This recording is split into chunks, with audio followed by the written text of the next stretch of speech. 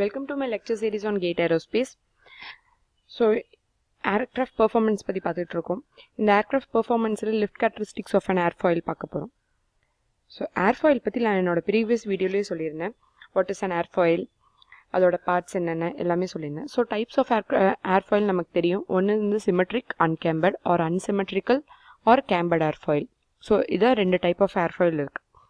Camber இருந்தது அப்படின்னா அது வந்து unsymmetrical airfoil. Camber இல்லை அப்படிங்கிறது வந்து symmetrical airfoil னு சொல்றோம். So camberங்கிறது என்ன?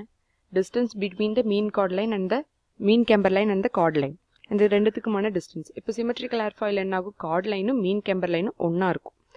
அதே unsymmetrical airfoil எப்படி இருக்கும்? chord line வேறையாவும் mean camber line வேறையாவும் இருக்கும். mean camber lineங்கிறது என்ன? ஒரு airfoil-ஐ 2-ஆ கட் பண்ணும்போது அது வந்து mean camber line. chord lineங்கிறது leading edge-யும் trailing edge-யும் join பண்றது தான் chord line. இப்போ ஒரு airfoil ஒரு airflow-ல வைக்கிறேன். என்ன நடக்குது அப்படின்னா ஜார்ஜ் கேலேங்கிறவர் தான் வந்துட்டு ஃபாதர் ஆஃப் ஏரோநாட்டிக்ஸ் ஆர் ஏரோடைனமிக்ஸ்ன்னு நம்ம சொல்கிறோம். அவர் தான் வந்து ஃபர்ஸ்ட் ஒரு கிளைடரை வந்து டிசைன் பண்ணவர். அவரோட கான்செப்ட் படி ஒரு கார்ட் லைன் கூட வெலாசிட்டி வெக்டர் ஒரு ஆங்கிளில் ஒரு கார்ட் லைன் இருந்துச்சு அப்படின்னா அங்கே வந்து ஒரு லிஃப்ட் ஜென்ரேட் ஆகுங்கிறது தான் அவரோட கான்செப்ட். அதாவது at V infinity and chord has no angle. இப்போ வந்து ஒரு symmetrical airfoil அப்படியே ஸ்ட்ரைட்டாக இருக்குது. chord லைனும் velocity vector எப்படி இருக்குது? சேம் பேரலாக இருக்குது. அப்படி இருக்கும்போது அந்த இடத்துல வந்து லிஃப்ட் ப்ரொடியூஸ் ஆகிறதுக்கான சான்சஸ் இல்லை. இதுதான் வந்து symmetrical airfoil. இதை வந்து நம்ம நல்லா தெளிவாக தெரிஞ்சுக்கணும். இது வந்து ஃபார் symmetrical airfoil. ஒரு symmetrical airfoil at zero angle of attack will not produce any lift. இப்போ லிஃப்ட் கர்வ் வரையலாம். இந்த லிஃப்ட் ஸ்லோப் கர்வ் வந்து ரொம்ப இம்பார்ட்டண்ட். என்ன அப்படின்னா ஆங்கிள் ஆஃப் அட்டாக்குக்கும் லிஃப்ட்டுக்கும் ஆன ஒரு ரிலேஷன்ஷிப் தான் இந்த லிஃப்ட் ஸ்லோப் கர்வ். ஸ்லோப்புங்கிறது என்ன? dCl by d alpha. இந்த value of CL at alpha equal to 0 என்ன? 0. சிமெட்ரிக்கல் ஏர்ஃபாயில் எப்பயுமே கார்ட் லைன் வந்து வெலாசிட்டி வெக்டார் கூட ஒரு ஆங்கிள் ஃபார்ம் பண்ணால் மட்டும்தான் அங்கே வந்து லிஃப்ட் இருக்கும். சிமெட்ரிக்கல் ஏர்ஃபாயிலில் ஃபார்ம் ஆகாது. அதனால at 0 angle of attack lift is 0. இதை தான் நான் தெளிவாக சொல்கிறக்காக தான் திரும்ப சொல்கிறேன்.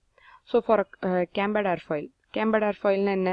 ஆல்ரெடி அது வந்து ஒரு கார்ட் லைன் வந்து ஒரு ஆங்கிளில் தான் இருக்கும். அப்போ அப்படி இருக்கும்போது என்ன ஆகும்னா கீழே அந்த கேப் இருக்க இடத்துல, அதாவது பாட்டம் சர்ஃபேஸில் கண்டிப்பாக 0 ஆங்கிளில் இருந்தாலுமே ஒரு சின்ன அமௌண்ட் ஆஃப் ஏர் அது கம்ப்ரெஸ் ஆகும். ஏன்னா கேம்பர்ட் ஏர்ஃபாயிலோட ஷேப்பே அப்படி இருக்கும். So even at 0 angle of attack அங்கே வந்து ஒரு லிஃப்ட் வந்து ப்ரொடியூஸ் ஆகிறதுக்கான சான்சஸ் உண்டு. அந்த லிஃப்ட் வந்து பாசிட்டிவ் லிஃப்டே ப்ரொடியூஸ் ஆகும்.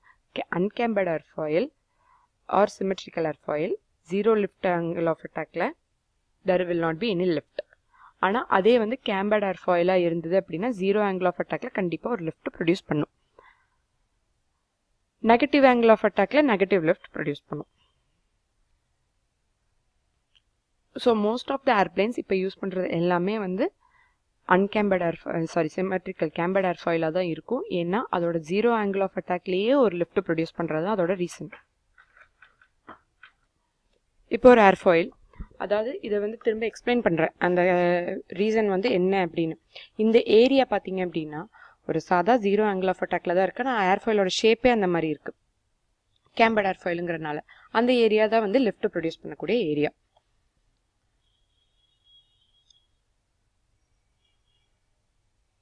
இப்போ ஆங்கிள் ஆஃப் அட்டாக் நான் ரைஸ் பண்ணிகிட்டே போகிறேன். என்ன நடக்கும்? இப்போ ஆங்கிள் ஆஃப் அட்டாக் 0ல் இருக்கும்போது லிஃப்ட் ப்ரொடியூஸ் ஆகுதுன்னு சொல்கிறேன். அப்போ ரைஸ் பண்ண லிஃப்ட் இன்னும் ப்ரொடியூஸ் பண்ணணும் இல்லையா? அப்போ இருக்கிறதுலேயே அதிகமான ஆங்கிள் ஆஃப் அட்டாக்ல வச்சுக்கிட்டா என்ன ஆகும்? நிறைய லிஃப்ட் ப்ரொடியூஸ் ஆயிடும். அப்போ நமக்கான எல்லா இதுவும் கிடச்சிரும் இல்லையா? ஆனால் அதுதான் கிடையாது. ஒரு சர்டைன் ஆங்கிள் ஆஃப் அட்டாக்கு மேலே அந்த ஆங்கிளை தாண்டிட்டோம் அப்படின்னா லிஃப்ட் வந்து ப்ரொடியூஸ் ஆகாது. அதுக்கு மேலே அதுக்கு பதிலாக என்ன ஆகும் அப்படின்னா ஃப்ளோ செப்பரேட் ஆகி அந்த இடத்துல வந்து ஒரு ப்ரெஷர் ட்ராக் ஃபார்ம் ஆயிரும். அப்படியே வந்து அது ஸ்டால் ஆக பார்க்கும். ஸ்டாலிங் அப்படிங்கிறது வந்து என்ன அப்படின்னா ரிவர்ஸில் திரும்ப நான் டேர்ன் பண்ணுறது தான் வந்து ஸ்டாலிங். இப்போ ஒரு ஏர்ஃபாயில் அந்த ஸ்டால் வந்து என்னென்னு எக்ஸ்பிளைன் பண்ணுறேன். கார்ட் லைன் எது கூட வெலாசிட்டி வெக்டர் கூட ஒரு ஆங்கிள் ஃபார்ம் பண்ணணும். அந்த ஆங்கிளுக்கு பேர் என்ன? Angle of attack. இப்போ இன்க்ரீஸ்ட் ஆங்கிள் ஆஃப் அட்டாக் இது. அதாவது ஆங்கிள் ஆஃப் அட்டாக் நான் ரைஸ் பண்ணி ரொம்ப பெருசு பண்ணிட்டேன். என்ன ஆகுது அப்படின்னா மேலே வர ஃப்ளோ டாப் சர்ஃபேஸில் தான் இது நடக்குது. கீழே பாட்டம் சர்ஃபேஸ்லேருந்து திரும்ப மேலே வர்ற ஃப்ளோவும் டாப் சர்ஃபேஸ்லேருந்து வர்ற ஃப்ளோவும் டிப்பில் வந்து மீட் பண்ணும். அந்த இடத்துல என்ன ஆகும் அப்படின்னா, இப்போ இந்த மாதிரி இதை வந்து ஒரு கண்ட்ரோல் சர்ஃபேஸில் போட்டிருக்கேன். கண்ட்ரோல் சர்ஃபேஸுங்கிறது வந்து நம்ம படிக்கிறதுக்காக, நமக்கு புரிஞ்சுக்கிறதுக்காக போடுறது. ஸோ அட் ஸ்டேஷன்ஸ் 1, 2, 3 என்ன நடக்கும்?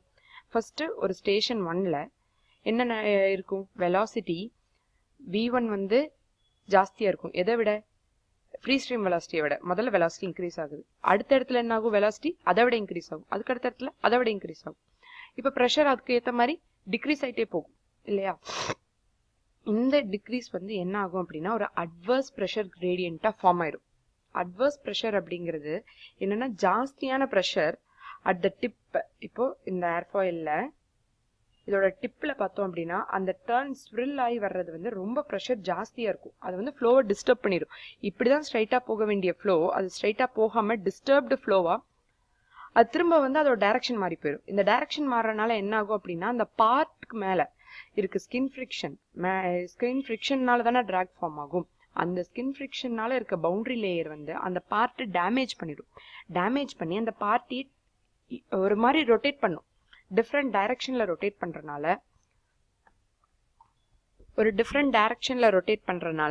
அப்படியே ஏர்கிராஃப்டே கமுந்து விழுகிற மாதிரி கீழே தலைகீழாக விழுகிற மாதிரியான ஒரு சிச்சுவேஷன் வந்து வரும். அதுக்கு பேர் தான் வந்து ஸ்டாலிங்னு சொல்கிறோம்.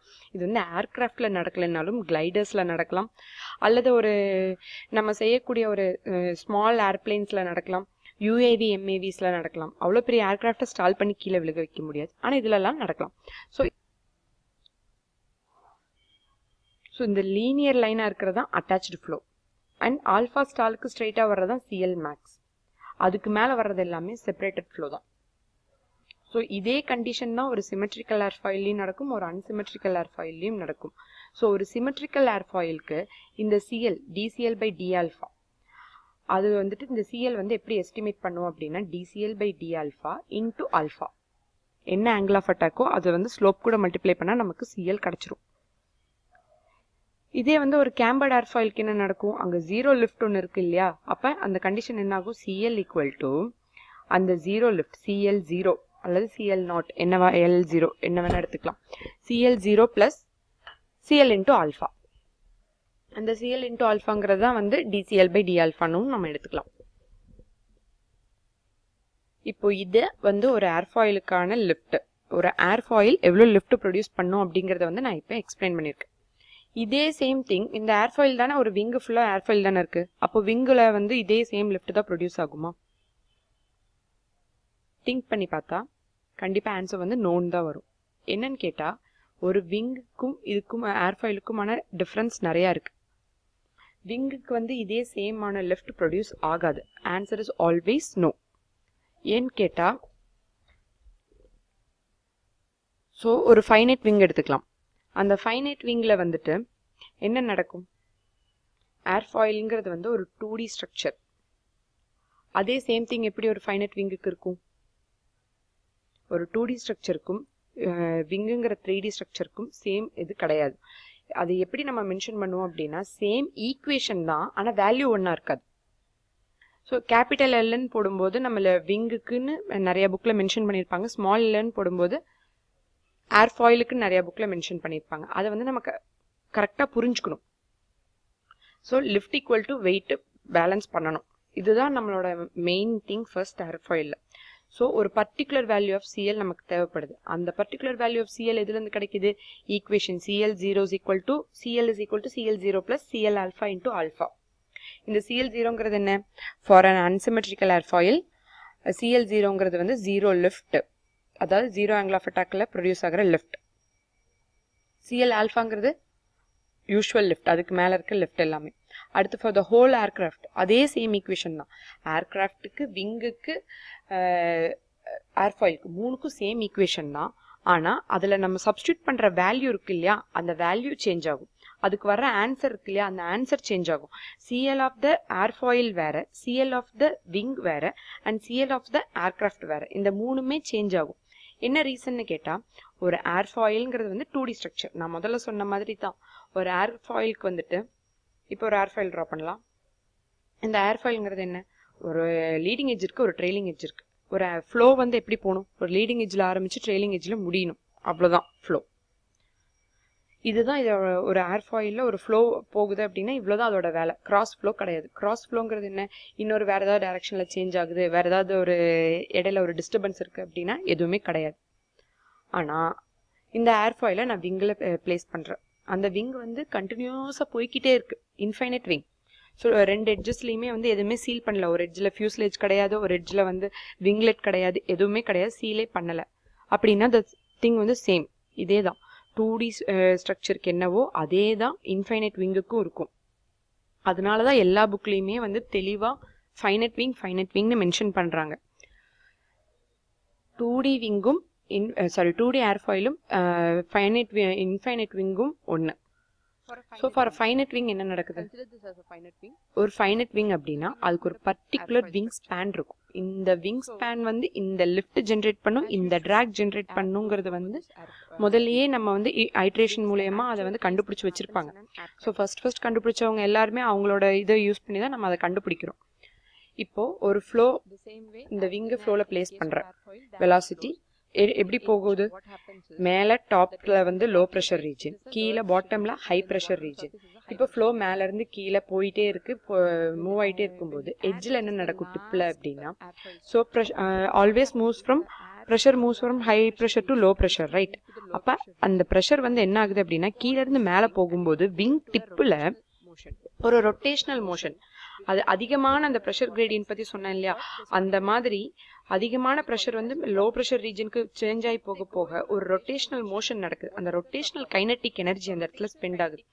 அது என்ன அப்படின்னா அதுக்கு பேர் வார்டெக்ஸ்னு சொல்கிறாங்க. ஒவ்வொரு ஏர்கிராஃப்ட் போகும்போது நம்ம ஒரு புகை மாதிரி பார்ப்போம். ஸோ அதுதான் வந்து அந்த வார்டெக்ஸ்.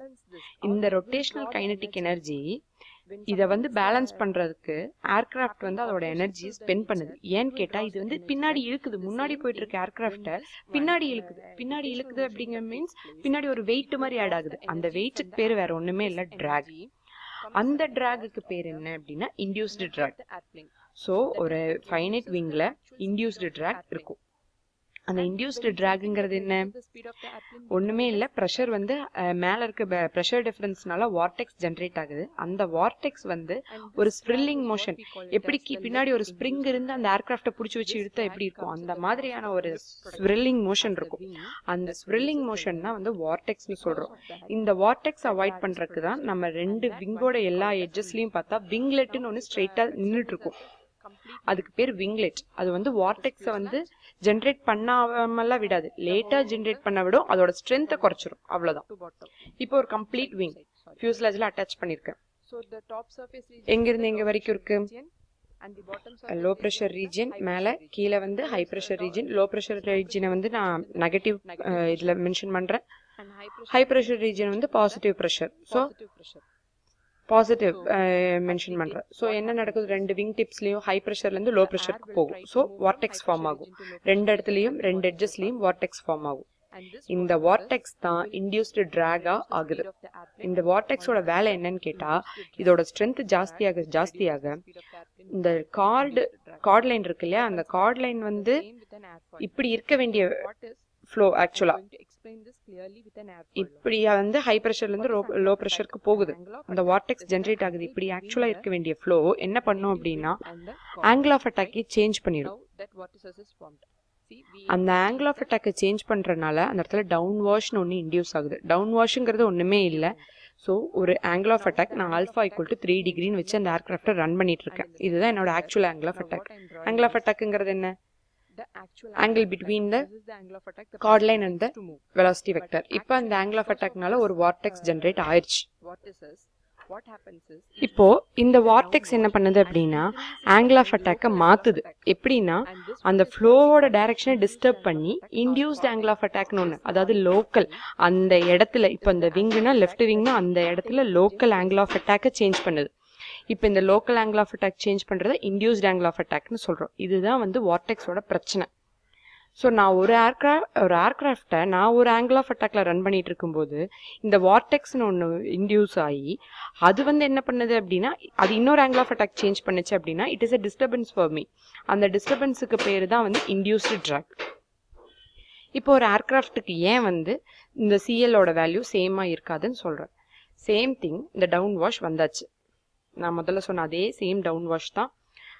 அது என்ன பண்ணும், local angle of attack change பண்ணிடும். விங்கோட ஆங்கிள் ஆஃப் அட்டாக் நான் 3 டிகிரியில் தான் ஏர்க்ராஃப்டை ரன் பண்ணுறதுக்கு டிசைன் பண்ணேன். ஆனால் வந்து இப்போ ஆங்கிள் ஆஃப் அட்டாக் டெய்லுக்கு மாறிடுச்சு. அப்போ என்ன ஆகும், இப்போது ஏர்க்ராஃப்டோட ஹோல் சிஎல் எழுதும்போது விங்குக்கு தனியாக ஒரு லெஃப்ட்டு, அதே மாதிரி ஃபியூஸ்லாஜுக்கு தனியாக ஒரு லெஃப்ட்டு, டெய்லுக்கு தனியாக ஒரு லெஃப்ட்டு, மிஸ்சலேனியஸ் மற்ற இதெல்லாம் ஐலிரான்ஸ் அது இது எல்லாமே இருக்கும் இல்லையா, அதுக்கெல்லாம் சேர்ந்து ஒரு லெஃப்ட்டு. இப்படி தான் சேஞ்ச் ஆகிடும். இந்த வேல்யூ வந்து ஏன் சேஞ்ச் ஆகுது அப்படின்னா, ஒரு ஏர்க்ராஃப்ட்னு பார்க்கும்போது விங்கும் ஏர்க்ராஃப்டும் ஜாயின் ஆகிற இடத்துல இன்டர்ஃபரன்ஸ் ஏரியா, அந்த இன்டர்ஃபரன்ஸ் ஏரியாவில் இப்போ இதுதான் விங்கு. இந்த இன்டர்ஃபரன்ஸ் ஏரியாவில் என்ன நடக்கும், அங்கே வந்து அக்குமுலேட் ஆகிற ஏர் வந்து ஒரு சேஞ்ச் இருக்கும் அந்த இடத்துல. அந்த இன்ட்ராக்ஷன் ஏரியாவில் லிஃப்ட்டும் சேஞ்ச் ஆகும், ட்ராகும் சேஞ்ச் ஆகும். அந்த இடத்துல அதனால ஒரு ட்ராக் ஃபார்ம் ஆகும். ரெண்டு ஜாயின் ஆகிற இடத்துல அதுக்கு பேர் இன்டர்ஃபரன்ஸ் ட்ராக்னு ஒன்று வச்சுருக்கோம். ஸோ இத்தனையும் இருக்கும். இதனால தான் ஒரு ஏர்க்ராஃப்டோட சிஎலும் ஒரு விங்கோட சிஎலும் ஏர்ஃபாயிலோட சிஎலும் ஒன்று கிடையாது.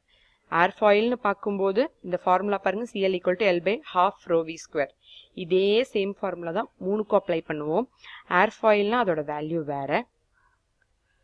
டைரெக்டாக ஒரு ப்ரெஷர் டிஃப்ரென்ஸ் 2D ஸ்ட்ரக்சர் அதனால அது வேறு. இப்போது ஃபஸ்ட்டு திங், இது எல்லாத்துக்கும் பேசிக்காக ஒன்று புரிஞ்சுக்க வேண்டிய விஷயம் என்னென்னா, வெலாசிட்டி V∞ வந்து ஒரு 100 knots இருக்குது அப்படின்னா, அதே வந்து V1 V2 V3ங்கும்போது ஒவ்வொரு ஸ்டேஷன்லேயும் வெலாசிட்டி டாப் சர்ஃபேஸில் டிக்ரீஸ் ஆகிட்டே போகும், பாட்டம் சர்ஃபேஸில் இன்க்ரீஸ் ஆகிக்கிட்டே போகும். ஒரு ப்ராப்ளம் சம்மில் இப்போ வெலாசிட்டின்னு பார்க்கும்போது V∞ தான் ஒரு ப்ராப்ளமில் எடுக்கணும், V1 V2 எல்லாம் எடுக்கக்கூடாது. ஸோ தேங்க்யூ ஃபார் வாட்சிங்.